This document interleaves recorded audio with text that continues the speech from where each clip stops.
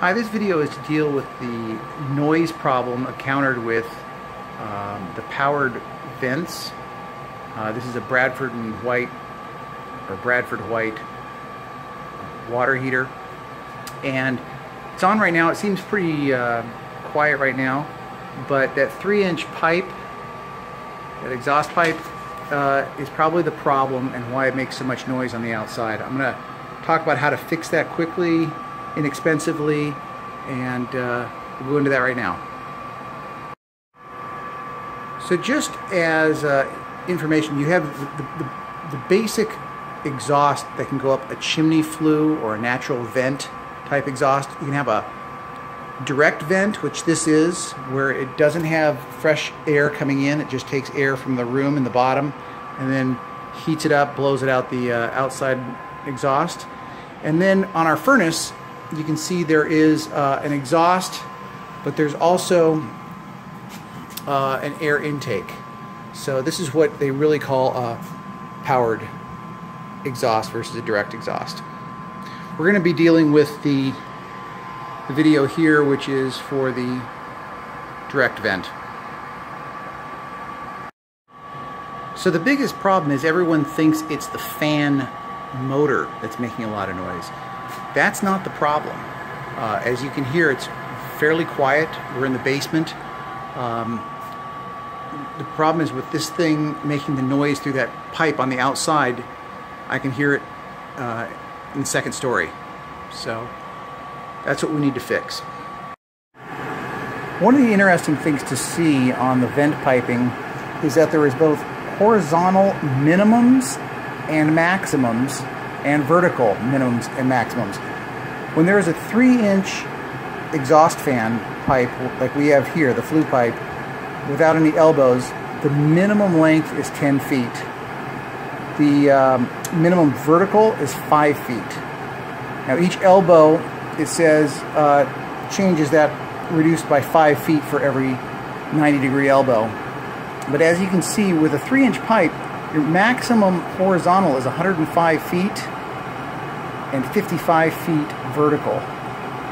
So this has, basically, this shouldn't be using 3-inch pipe. This should be using a 2-inch pipe to exhaust, and that's why it's causing so much of a problem. Okay, so here's the exhaust on the outside of the house. It's a 3-inch. The problem is that's just too big of a diameter for that small run. And what's happening is there's kind of a harmonic resonance inside the tube, kind of like a tunnel effect, and there's this big echo. So the wind is being amplified and created by going through and whirling through this this large vent. So we're going to fix that. The first thing you want to do is you want to go back there and you want to cut this piece off if you've got one of these. If it's not glued on, you can just take it off. But if it's glued on, cut it off, and then you'll be able to remove it. If you cut it close and there's still some space back here, you'll be able to just put it on by flipping it when we put the thing together. Okay, now we've cut this part off. You can see that this now will become the, when we put it back, we'll put it with the other side out like this, and it'll work just fine. But right now you can see that we have that 3-inch exhaust hole that we need to help silence.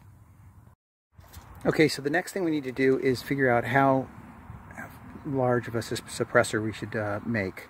So we need to measure the depth of this horizontal. It's about 2 feet. We need to make it shorter than that. Remember, we don't want to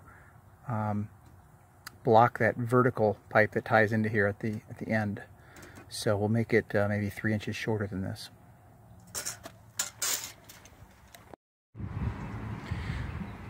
Okay, so if you want to get a Schedule 40 2-inch diameter piece of ABS plastic piping from Home Depot, it's less than $4.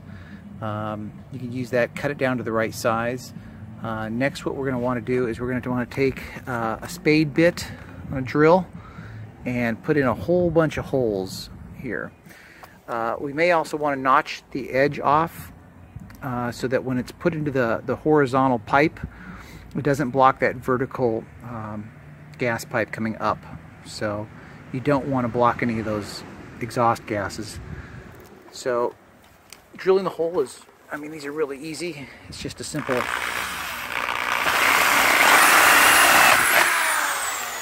just do them like that all over. I suggest maybe doing it outside because the ABS plastic and PVC plastic can have some nasty fumes when they heat up. So next step. Okay, when you're finished, you should have something that looks kind of like this. Got a lot of holes all over it. I've notched the bottom out here. So when this is put into, slid into that 3-inch pipe on the bottom, it'll have this notch so the gas can go in and then out. So that's all there is to it. Next thing we need to do is just wrap it with some insulation. Okay, what I've got here is just some insulation. It doesn't have any paper on it. You don't want any kind of the paper, and what we're going to do is we're going to put it along the length of that pipe, and then we're going to fasten it with some galvanized steel wire, and that way it'll suppress that sound, but it'll still let the exhaust gas out with a 2-inch diameter. Okay, so we're finished with this piece. I've marked the edge with a little notch right on top, if you can see those, to indicate where this should be on the bottom. And because as I put it into this vent pipe, I'm going to rotate it. You can see it is free flowing, but it is a suppressor. So all we need to do is just kind of put this thing in. I'm trying to hold this with one hand while I film. But what you want to do is slowly put it in there, because one is a 3-inch diameter and the other one is a 2-inch diameter. It should work just fine. And what this is going to do is get rid of that resonance. I'm looking to have this on the top.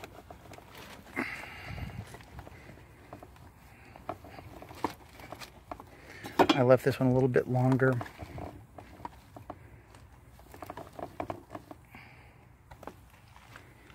And then what I'll be able to do is just take this piece, remember the one we cut off? I'll just turn it around now and then put this one on basically like this. Sorry if the video is jumpy. Okay, it's all now put back on. I left this unglued so I can take this off, and if I wanted to, I'll be able to look in there and see if anything's being blocked. So anyway, hope that helps. I know for me,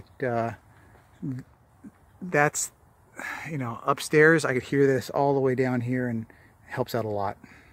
So good luck. Just to recap, this is where we put the sound suppressor right here.